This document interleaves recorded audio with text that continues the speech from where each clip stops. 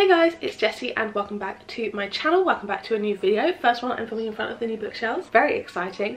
But today we have another book haul. I know I did one 2 weeks ago, maybe not even that long ago, and I'm pre-filming this, so it'll be a bigger gap for you guys, but it was very recent for me. But whenever I feel damn sad, have to go through literally anything remotely sad, difficult, I will buy books, and that is what I did.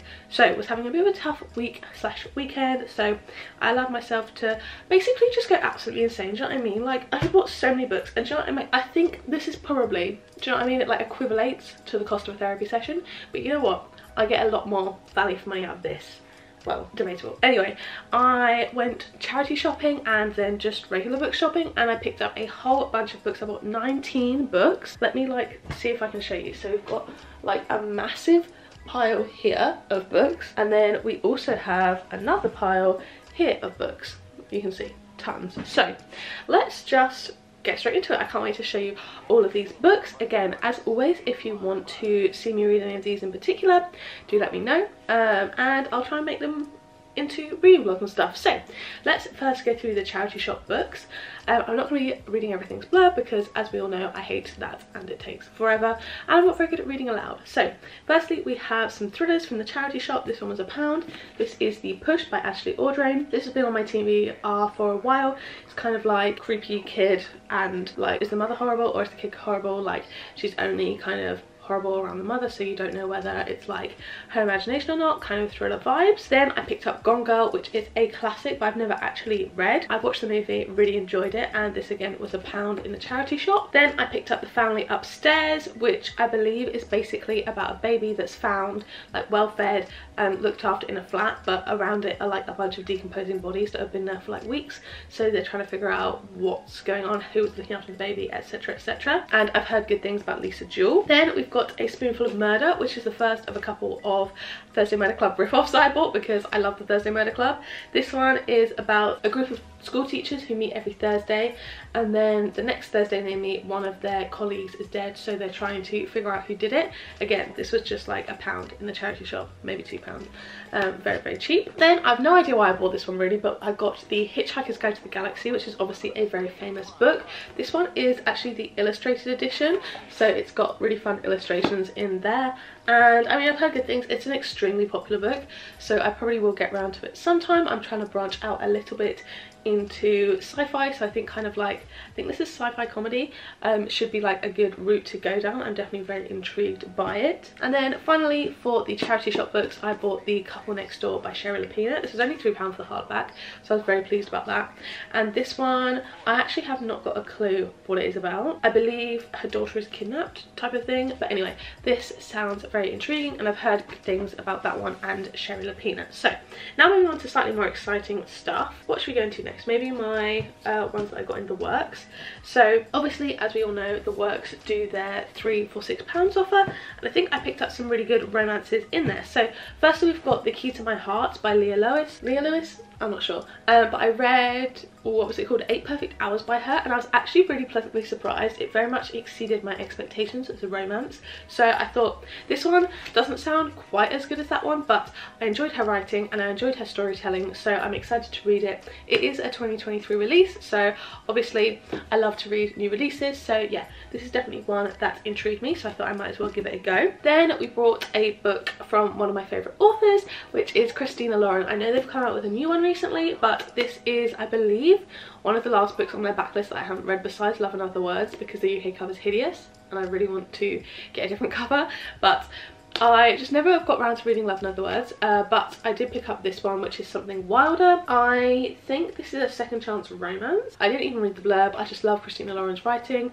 I've got 4 of their books up here and I always really enjoy them, so yeah, definitely wanted to pick this one up. I've been eyeing it for a while and it was the last one there, so very happy to grab that. And then finally I bought Get a Life Chloe Brown by Talia Hibbert, which is the first in the Brown Sisters series. I believe it's got like chronically ill rep, and it's meant to be a very good romance. I've heard good things from like people that don't really read romances as well. It's quite a popular one, so yeah, very intrigued by it, and yeah, if I like it, obviously I'll pick up the rest in the series. But yeah, I love just having really pretty little romances, they look so nice together. Then I popped into WH Smith's and they do a 2 for £6, no, a 2 for £12, 2 for £6 would be great, a 2 for £12 deal, and I picked up the other Thursday Murder Club ripoff, which is the Marlow Murder Club, and this is basically about a woman who's swimming in the Thames and she witnesses a murder, and then she teams up with 2 of her other elderly friends to try and solve it. So yeah, literally just the same thing, but I love a like cozy mystery, so I thought I might as well pick this one up. Definitely very intrigued by it. I also saw A Spoonful of Murder in there, and then I bought it for £2 at the charity shop, so I'm very happy that I picked this one instead. Also, that one's got much higher ratings than A Spoonful of Murder. The Spoonful of Murder is the lowest one on my TBR, but we won't talk about it. I'm sure I'll enjoy it. And then I also picked up The Twyford Code by Janice Hallett. I've read The Appeal and I just finished The Mysterious Case of the Alberton Angels, and I really enjoyed both of them. This one is all told in like podcasts, like transcriptions, and yeah, I think it's about a code that needs to be deciphered and it reveals certain things. I'm not too sure, but I've really enjoyed her other books, so I thought I would pick this one up. Very excited for that one. Oh, then I forgot, I got some other ones in the works as well. I picked up one, oh, I dropped it. Lovely. I picked up One True Loves by Taylor Jenkins Reid. This one I asked you guys to vote on my community tab. I think the poll's still open, so if you want to vote you can, but I've already bought the book, so if a different book gets voted highest, then I will have to buy another book. But which Taylor Jenkins book I should read for a certain video, I've already got the 2 other books for that video planned, but I wanted a one out of those options, so I asked for basically her entire backlist: Forever Interrupted, One True Loves, Maybe in Another Life, and After I Do, and this is the one that won by like a landslide, so I will be reading this hopefully for a video this month. This is where basically she's high school sweethearts with someone, gets married, and then he disappears, and then 10 years later she's remarried, but then he comes back, and it's very intriguing. I've heard really good things. Then I picked up the Inheritance Game series. So I've been wanting this for a while, but I've hated the UK covers, like comparatively to the American ones. Look at that, like with the question marks over the eyes, what are they doing? But I did think that the spines of the UK versions are stunning, and I'm like, that's what's actually going to be on my shelves. So I bought these ones, and it was £15 for the box set, so £5 each. I thought was pretty good. I've been eyeing them up for a while. I think I will really like them, and yeah, pretty spines, so that's what matters. But we got the Inheritance Games, the Hawthorne Legacy, and the Final Gambit, which are all meant to be like Knives Out-esque kind of murder mystery type books. So yeah, very intrigued for all of these. Then I went into Waterstones and I bought 4 books, so these were in the buy one get one half price. Firstly, we have Pod, which I believe is told from the perspective of a dolphin, but it's shortlisted for the Women's Prize for Fiction. I was going to do a video reading the shortlist, but then this was the only one that I actually was interested in, so I was like, actually, let's spin that off, let's just buy the book. So this one I'm very intrigued about. It's pretty short, but I think it sounds really intriguing. And then I bought The Three Dahlias, which is a murder mystery again, and I believe it's kind of Agatha Christie-esque, where they've all played this famous detective, 3 different actresses. They go to a convention in a like old manor house, and then someone dies and they have to kind of figure out who did it. And then finally I bought 2 horror books by my favourite horror author, which is Grady Hendrix. You can see one of his books behind me here. And I bought Horror Store, which is one of his first books, I believe. It's about a haunted IKEA, and it's so cool. Like, it's laid out like an instruction manual, and I don't know if you can see, but they've got like different things like that. I think it's so fun, and it's a weird shape, but I think this is going to be so much fun to read. It's a pretty short one. It's only about 200 or so pages, but yeah, I picked this one up. And then I also picked up his more famous one, The Southern Book Club's Guide to Slaying Vampires. I feel like it's going to be a really campy vampire horror novel, and I'm super duper excited. I'm pretty sure I'm going to bring this back to uni. It's one of the only ones that I'm actually bringing back to uni, because obviously I'm coming home for the summer and I'm going to have to bring all my books back. But I thought I would take this one because I think I'm just going to love it. I cannot wait to read it. So yeah, that is probably tip top of my TBR right now. So yeah, those were all the books that I bought. I've actually got through this super quickly. I'm very proud of myself. It's only about 10 minutes long, so the video will probably be shorter than that, which is incredible for me considering how many books that I bought. 19 books. Ridiculous. Hey guys, I'm actually jumping in a few days later because I bought more books. I really don't know what to say about this. I just know that I have a problem, like a proper book buying problem. So yeah, let's just add on to the haul. We've got 1, 2, 3, 4, 5, 6, 7, 8 more books here. Okay, 3 of them were bought like just before the haul. I thought that I probably wasn't going to mention them just because they were at uni, and I was like, I'll just talk about the ones I got home, and then these will come up when they come up. But now I bought 5 extra books, I thought I might include these ones that I bought a few weeks ago. So firstly, we've got 2 gorgeous special editions. One I will just talk about, it's not a special edition, and it is Under the Whispering Door by TJ Klune. I read The House in the Cerulean Sea recently, and it is my favourite book of all time. I absolutely adored it. I cannot wait to reread it, so I thought I might as well pick up his other book, Under the Whispering Door. I've heard this is really good. This is what made me want to read The House in the Cerulean Sea. I wanted to read this one first, but I don't know why, for some reason I felt the need to read them in the order that they were published, and I think this is the second book.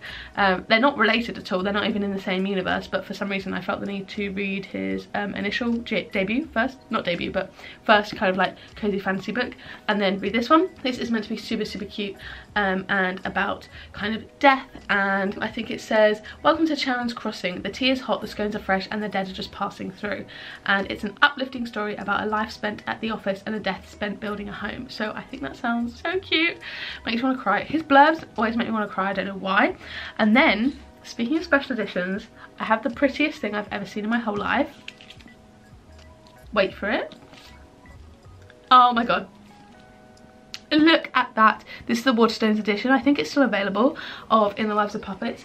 It is stunning. It literally looks gorgeous, and it's a signed edition, which is always super duper fun. I believe he has a series called Green Creek, and that's these 3 books, and then you've got The House in the Cerulean Sea, Under the Whispering Door, and The Bones Beneath My Skin, which I haven't heard of but might need to check out. So yeah, this is the gorgeous Waterstones edition with the gorgeous sprayed edges, and it's just a kind of naked hardback, just looks like that, no gold embossing or anything, but it's stunning. And on here on the back it says, "Inspired by the adventures of Pinocchio and the Swiss Family Robinson, In the Lives of Puppets is a masterful and heartfelt fantasy adventure. Here, even a family assembled from spare parts might become whole." Oh my god, I have such high hopes for this. I think I'm gonna love it. As with this one, so excited, can't wait. And then the other special edition I got was Happy Place by Emily Henry, which I'm so excited about. It's just got these gorgeous sprayed edges, and the hardback underneath is a gorgeous blue with some pink writing. And this is about Harriet and Wynne, who are, I believe it's a second chance romance. They're together, but then they broke up and they still have to go on holiday with their friends, so they're going to pretend to be together for the weekend. I've had really good things. I've heard it's more literary fiction than romance, but still super duper excited for that one. And then we have the books that I bought recently. So firstly, we have 3 that I bought when I went to Nottingham with my boyfriend.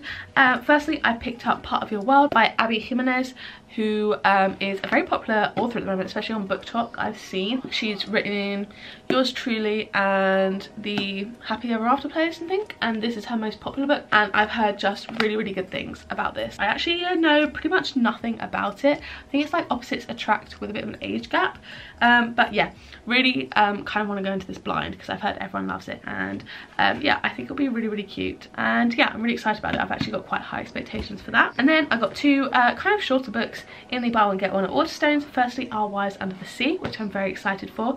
This, I believe, is like a slow-paced horror book about a woman who goes on like a deep sea mission and gets stranded, I believe, and then when she comes back, her wife is kind of like coming to terms with the fact that like something's different about her, and I think it seems very spooky. I am a little bit nervous because it says slow horror, and I think I'm starting to learn recently that I don't like slow books, so I'm not sure, but it's short, so I think I will enjoy it, and yeah, very excited about that one.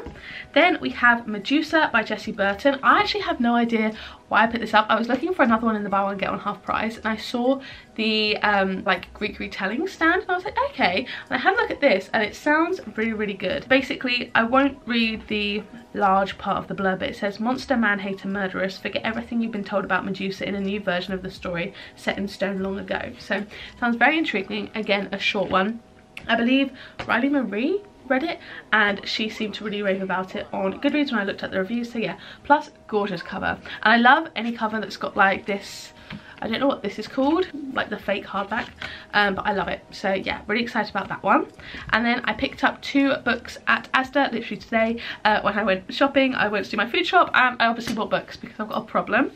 These were in the 2 for £8, so £4 each. And firstly, I got Love in the Time of Serial Killers, which is super floppy. We love to see it.